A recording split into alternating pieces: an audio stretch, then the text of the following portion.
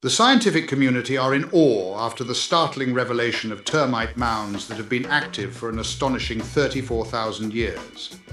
Greetings, everyone! Today we will be delving into an intriguing topic. Scientists have made a remarkable discovery in South Africa, termite mounds that have been active for an astonishing 34,000 years. These mounds, found in Namaqualand, can be likened to intricate apartment complexes for termites, and they have been continuously inhabited throughout their existence.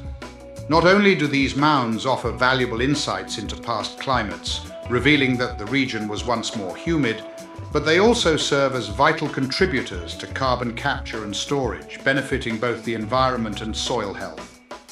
By further exploring termite mounds, we may uncover valuable knowledge about climate change and the sustainability of ecosystems. So, without any more delay, let us dive right into our discussion.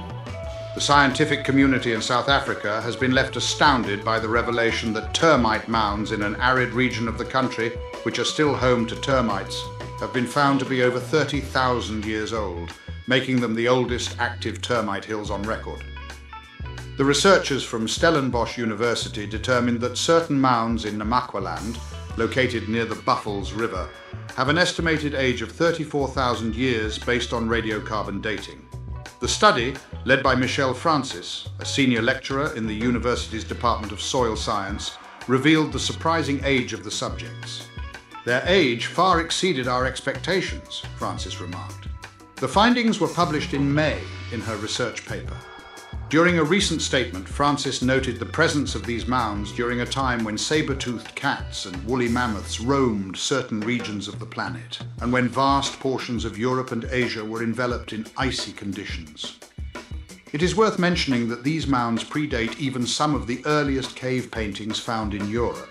In this study, researchers have uncovered fossilized termite mounds that date back millions of years, surpassing the previously discovered 4,000-year-old mounds in Brazil. These ancient mounds are even visible from space, showcasing their remarkable age and significance. According to Francis, the Namaqualand mounds can be likened to an apartment complex in the termite world, and the available evidence suggests that these mounds have consistently served as habitats for termite colonies.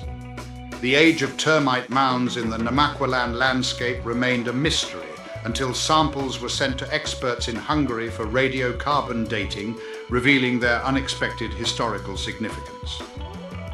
According to Francis, there is a lack of awareness among people regarding the fact that these preserved landscapes hold special significance and are of ancient origin. The Afrikaans term hooiveldjies, meaning small hills, is used to describe the substantial mounds that can reach approximately 100 feet, 30 meters, in diameter. These termite nests extend as far as 10 feet beneath the surface of the ground. According to Francis, the researchers had to conduct meticulous excavations of certain sections of the mounds in order to collect samples.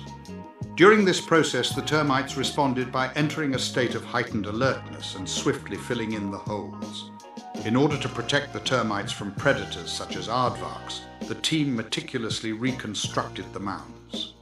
According to Francis, this project is not only an intriguing exploration of ancient structures, but also provides valuable insights into the prehistoric climate of Namaqualand, revealing that it was significantly more humid during the formation of these mounds.